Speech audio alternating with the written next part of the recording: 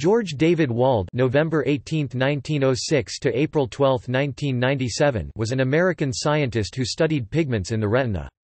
He won a share of the 1967 Nobel Prize in Physiology or Medicine with Haldon Keffer Hartline and Ragnar Granit. Research. As a postdoctoral researcher, Wald discovered that vitamin A was a component of the retina. His further experiments showed that when the pigment rhodopsin was exposed to light, it yielded the protein opsin and a compound containing vitamin A. This suggested that vitamin A was essential in retinal function. In the 1950s, Wald and his colleagues used chemical methods to extract pigments from the retina. Then, using a spectrophotometer, they were able to measure the light absorbance of the pigments. Since the absorbance of light by retina pigments corresponds to the wavelengths that best activate photoreceptor cells, this experiment showed the wavelengths that the eye could best detect. However, since rod cells make up most of the retina, what Wald and his colleagues were specifically measuring was the absorbance of rhodopsin, the main photopigment in rods. Later, with a technique called microspectrophotometry, he was able to measure the absorbance directly from cells, rather than from an extract of the pigments. This allowed Wald to determine the absorbance of pigments in the cone cells. Goldstein, 2001. Biography. George Wald was born in New York City, the son of Ernestine Rosenman and Isaac Wald, Jewish immigrant parents. He was a member of the first graduating class of the Brooklyn Technical High School in New York in 1922.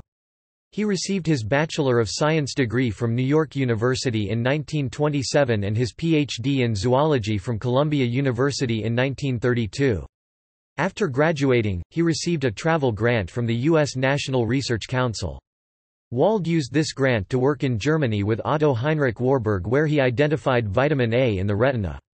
Wald then went on to work in Zurich, Switzerland with the discoverer of vitamin A, Paul Karrer. Wald then worked briefly with Otto Fritz Meyerhoff in Heidelberg, Germany, but left Europe for the University of Chicago in 1933 when Adolf Hitler came to power and life in Europe became more dangerous for Jews. In 1934, Wald went to Harvard University where he became an instructor, then a professor.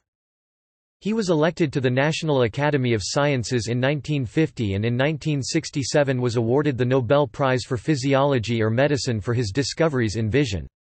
In 1966 he was awarded the Frederick Ives Medal by the OSA and in 1967 the Paul Karrer Gold Medal of the University of Zurich. Wald spoke out on many political and social issues and his fame as a Nobel laureate brought national and international attention to his views. He was a vocal opponent of the Vietnam War and the nuclear arms race. Speaking at MIT in 1969, Wald bemoaned that, "Our government has become preoccupied with death, with the business of killing and being killed." In 1970, Wald predicted that civilization will end within 15 or 30 years unless immediate action is taken against problems facing mankind. In 1980, Wald served as part of Ramsey Clark's delegation to Iran during the Iran hostage crisis. With a small number of other Nobel laureates, he was invited in 1986 to fly to Moscow to advise Mikhail Gorbachev on a number of environmental questions.